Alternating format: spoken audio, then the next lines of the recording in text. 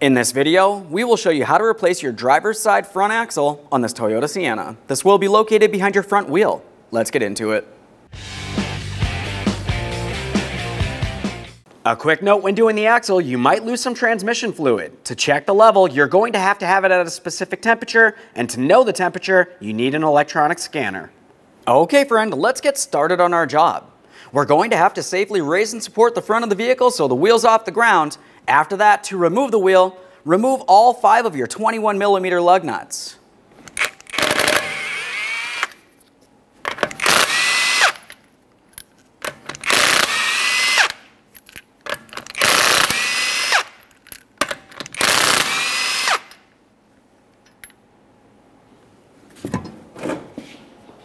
Now that we've removed the wheel, the next thing we need to do is pay attention along the front of your front strut.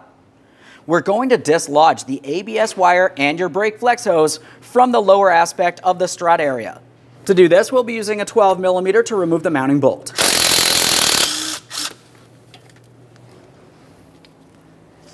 As you remove all of your hardware, give it a close inspection. If it looks like anything's rotted and damaged, you want to go ahead and replace it. You can reach in this area, we can start dislodging this.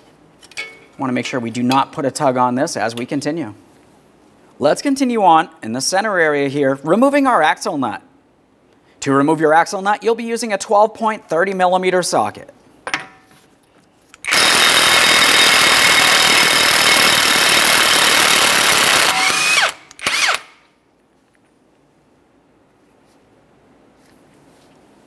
With the axle nut off of there, we'll continue on with a hammer and punch directly in the center of the axle. Once you've broken the axle free, continue on to installing a lug nut to hold your rotor in place.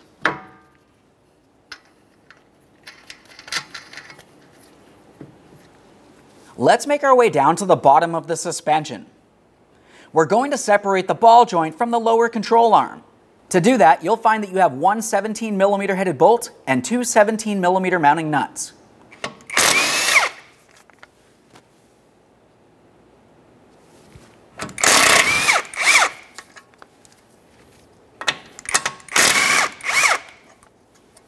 Continue on, you want to pull down on the control arm in comparison to the ball joint.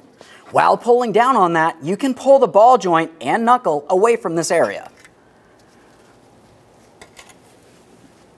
Continuing on, we're going to carefully start pulling the knuckle away from the vehicle. While doing so, we're going to pull the axle out from the backside of the wheel bearing. Careful for any pinch points for this.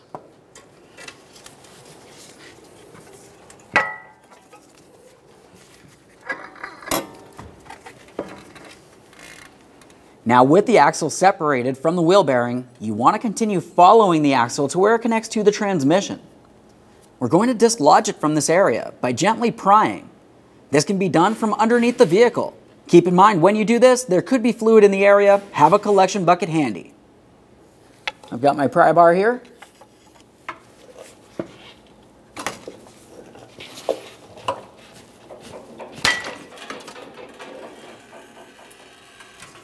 Now we can remove the axle from the area.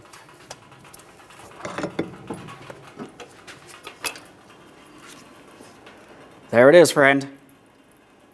Once you have the axle out of there, the next thing you need to do is clean and inspect the seal. If it looks like it's torn, worn, or damaged in any way, go ahead and replace it. Now's the time.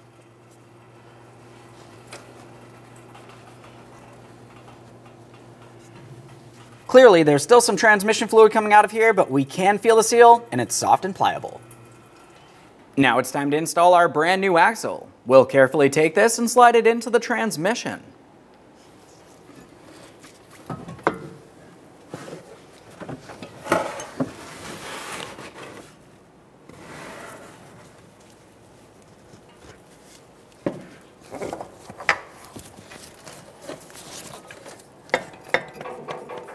Now, as you can tell, I'm not completely seated. We're going to have to use a rubber mallet at the far end of the axle. We want to be very careful not to cause any damage.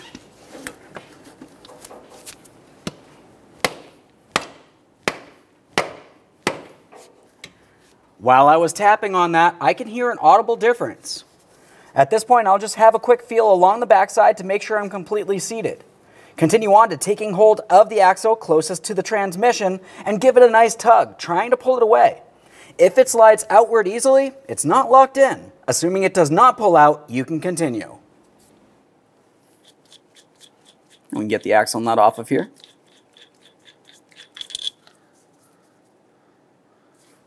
We'll coat the splines with some anti-seize. Spread it around with a gloved finger. You don't need very much here. Let's carefully slide the axle into the backside of the wheel bearing here. You want to align the splines. You can start pressing this in. Now it's time to attach the lower ball joint to the lower control arm. For this, you're going to flex that control arm down. If you need to, you could use a pry bar for this.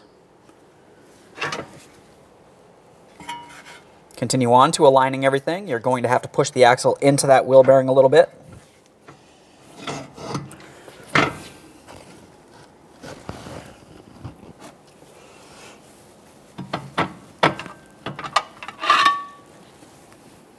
Along the bottom, we'll be continuing on with our hardware.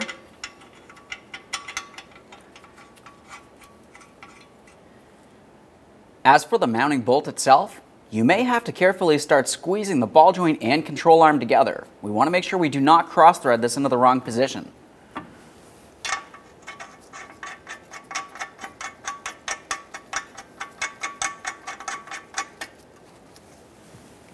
Once they're started, snug them up, torque them to 68 foot-pounds.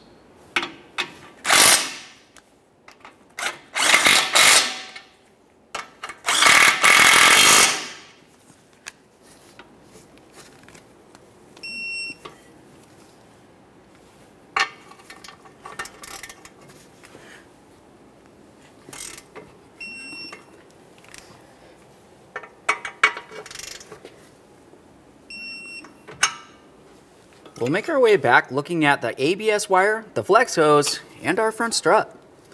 We're going to resecure everything here. The first thing you want to have is the ABS wire. We're going to take that and put it in position, aligning the mounting bolt hole. Once you have that in place, we'll continue on with the flex hose. That slides right underneath this area, holding the ABS wire in place as well, and we'll continue on with our 12mm headed bolt. Start it in, snug it up.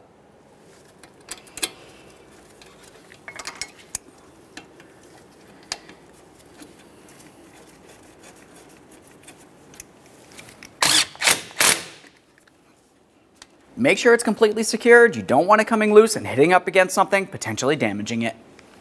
Let's install our axle nut.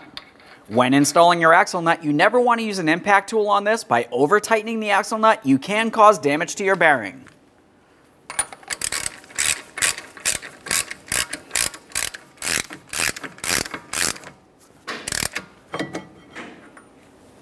Now it's time to torque the axle nut. What you may find is that it's going to want to spin on you. If that's the case, you could have a second person inside of the passenger compartment holding the brake pedal, which will in turn stop this from turning, or you can get this closer to the ground with a pry bar diagonally holding it in place. As we bring the bar across here, we'll make sure that we are not causing any damage to our lug studs. We'll torque this to 217 foot-pounds.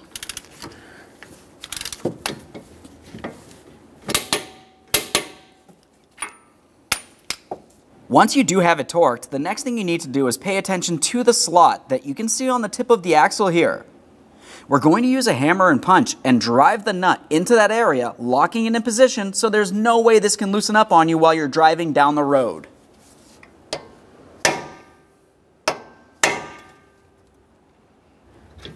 Let's get this off of here. Now, before we put the wheel on, there's something else we need to do inside this wheel well. It's checking the transmission fluid.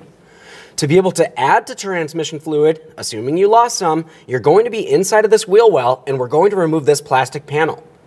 The plastic panel itself should be held in place with one push clip along the forward area and two 10mm headed mounting bolts. Our push clip is missing. For that, typically you can just pop out the center to unlock it and then slide the rest out of place.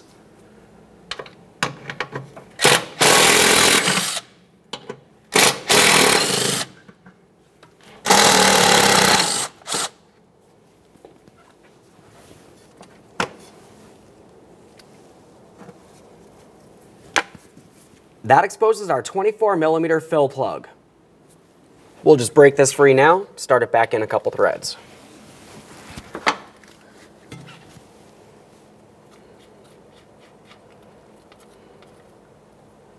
Just give that a quick inspection. Start it back in a couple threads. Now at this point, we're going to start talking about checking the transmission fluid on this. This is just the fill port. To check the transmission fluid, you're going to have a scanner that you can check the temperature of your transmission fluid. That fluid itself needs to be between the temperature of 104 and 113 degrees. Anything above that, the fluid's going to be expanded too much and you're not going to get a proper level. With that said, once you do have this hooked up and you can tell that you're at the proper temperature, you're going to make your way safely under the vehicle. Now the next thing we're going to have to do is start using our scanner so we can check the temperature of our transmission. You can see I have a listing right across here. It's telling me what my temperature is. The temperature the transmission needs to be at while running needs to be between 104 and 113 degrees Fahrenheit. Once we've reached that temperature, we're going to make our way underneath the vehicle. Now to do this, we're going to go ahead and start up the vehicle with our foot on the brake, run it through each of the gears, ending in park, allowing it to get up to the proper temperature, and then like I said, we'll make our way under the vehicle. Anytime you're running the vehicle, make sure you're in a well-ventilated area.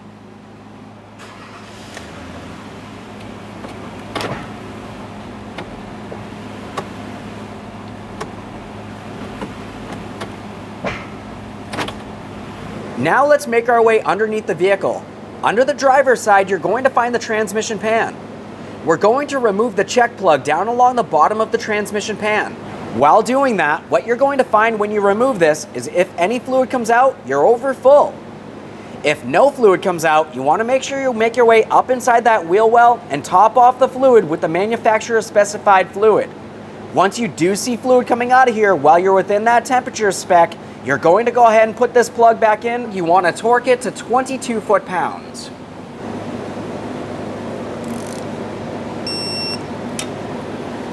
Let's clean our mess.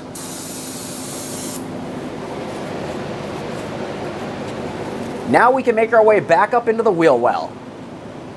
Now back up in the wheel well here. We'll go ahead and tighten up this fill plug, torque that to 36 foot-pounds. Now that we have that fill plug torqued, we're going to reinstall our plastic cover across here. We have two 10mm headed mounting bolts, as you know. There should be one push clip across the front.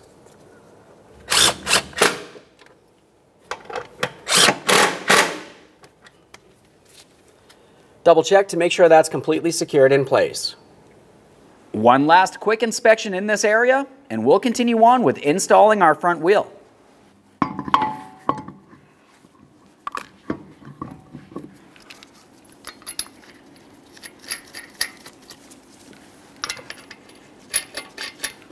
Start on all 5 of your 21mm lug nuts, bottom them out. We'll get the wheel safely back down on the ground and torque each of these to 76 foot-pounds.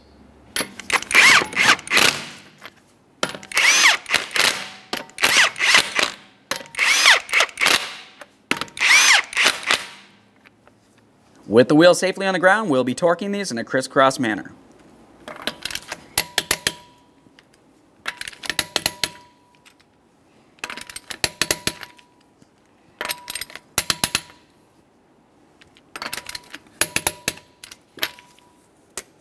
Torqued. Okay friend, we finished the installation of our front axle. At this point, you want to make sure you pump up the brake pedal till it's nice and firm. Take your vehicle for a road test down to your local alignment shop. Thanks for watching. When only the best will do, demand TRQ. The only company that lets you view before you do. TRQ is committed to offering the highest quality aftermarket auto parts that are engineered for peace of mind. Thanks for using and viewing with TRQ.